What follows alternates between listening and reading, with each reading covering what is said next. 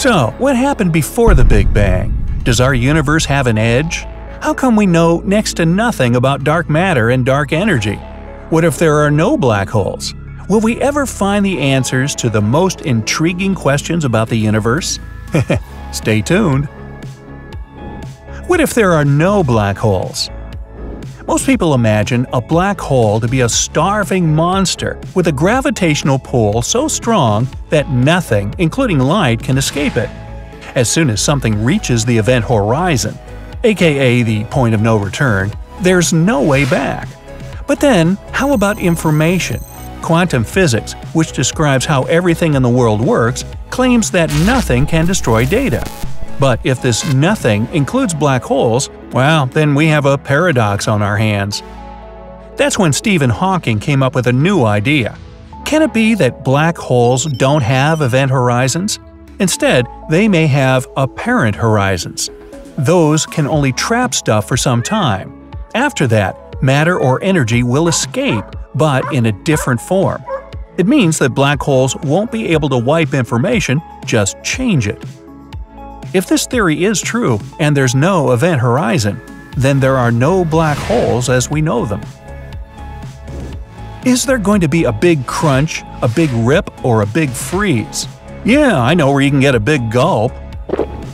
Many astronomers agree that the universe might end some 2.8 to 22 billion years from now.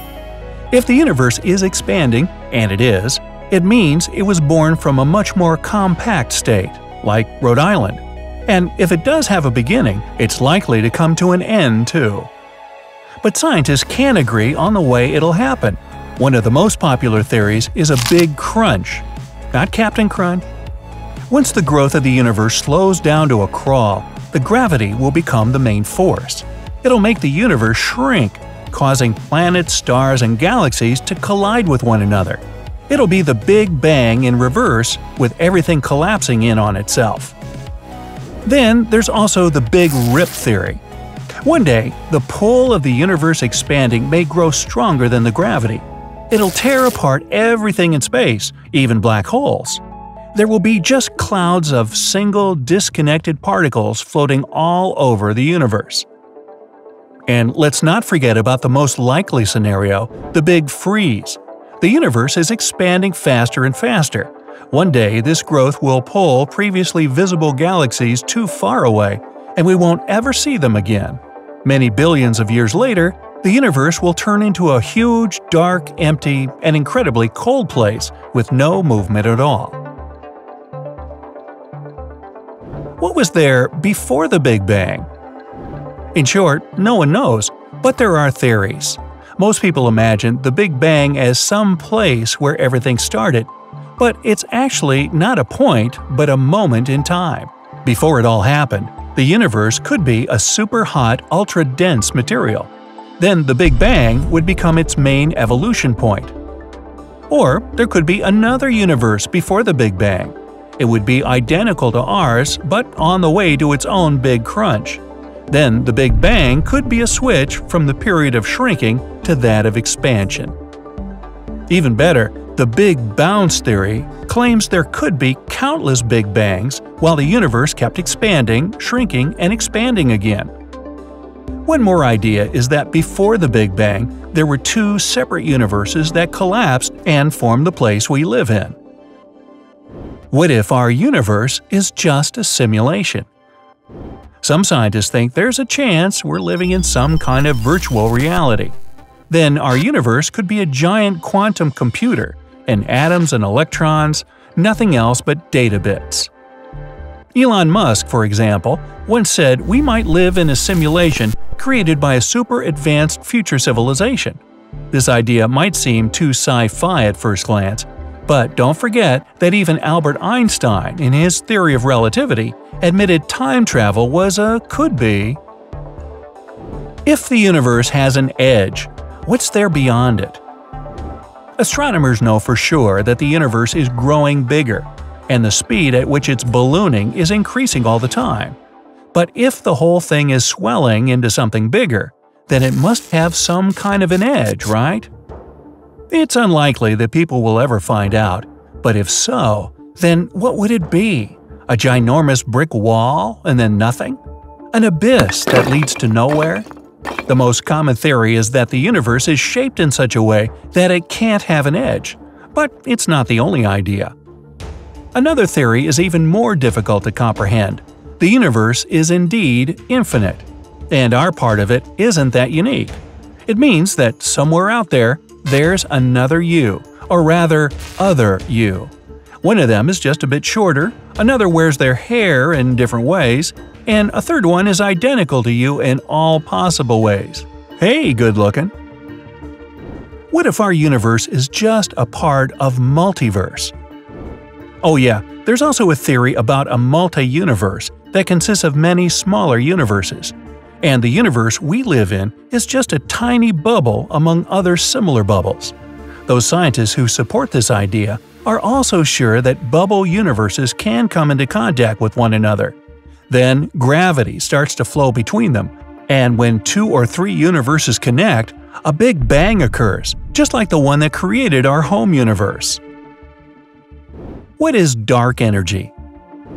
Everything on Earth and everything people have managed to see in space with the help of telescopes and other instruments is normal matter. It's made up of atoms and molecules and adds up to less than 5% of the universe. Almost 3/4 of the universe is dark energy. Astronomers wouldn't even know the thing existed if several decades ago they hadn't found out that the expansion of the universe wasn't slowing down. Quite the opposite, it was accelerating. It meant there had to be some enigmatic force that counteracted gravity. It got dubbed dark energy. What does dark matter consist of? About 27% of the remaining universe is dark matter, another thing that confuses scientists to no end. If dark energy is a force responsible for the expansion of the universe, dark matter's supposed to explain how objects work together. Potential candidates for dark matter vary from strange particles to super dim objects. But even though astronomers can't grasp what exactly dark matter is, they know for sure what it isn't. It's dark, meaning we can rule out visible stars and planets.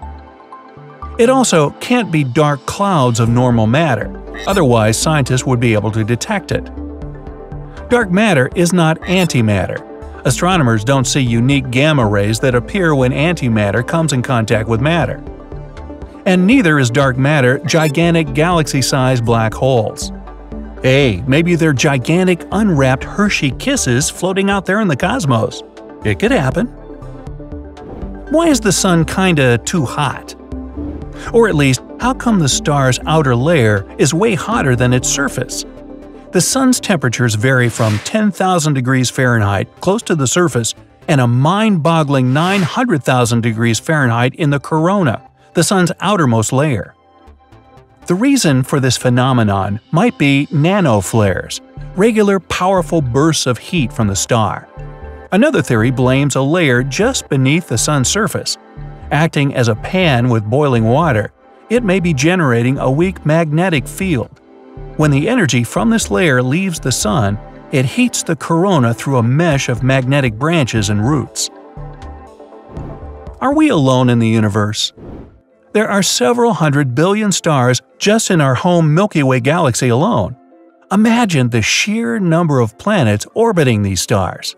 Even better, there may be up to 2 trillion galaxies in the visible universe, which makes it unlikely for people to be all alone in this world. But before drawing conclusions, scientists must find planets that can support life.